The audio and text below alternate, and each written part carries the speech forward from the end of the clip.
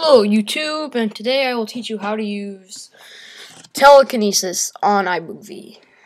This is Connor Marshall, and we're ready to start. So, first, for your recording, you want to record something of you throwing something.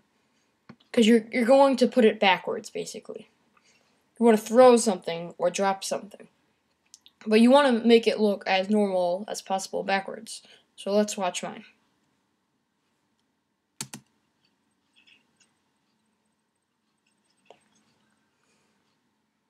So see, I start in the position I want to end in. I'm going to cut out all the extra stuff, but this is just a video. So I do what I want to do backwards. So I throw it, and then I use my hands to make it look like I'm making it come to me. I also used a pillow and dropped it to make it look like I used a pillow to make it lift off the ground. So I rub it against my head, because that's what I want to do. Drop it, make my hands look like I'm using it. So, what you want to do is, you go down here into your event, and you scroll through where you want the ending to be. So I want my hands to be down by my side, and start copying. Copy, till you think it should be done. Go ahead and drag it up to your project. So then I have this in my project.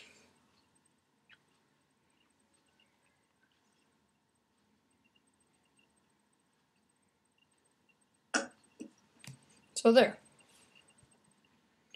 Now what I want to do is I want to open it, go into clip adjustment, and you have this. So you have the speed, and you want to put it in reverse. So then, now when you hit done, and you watch this, I'm using my magic, I have a pen. If you want it to look more real, you can slow it down by doing the same thing. So then, let's do the second part, the pillow. You start, drag, let's go ahead and put a transition in there, just to make it look good.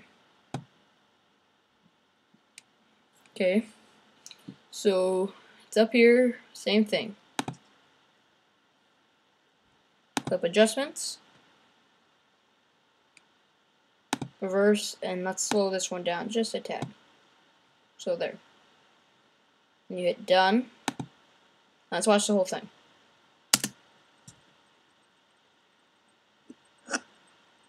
Pen. Natural.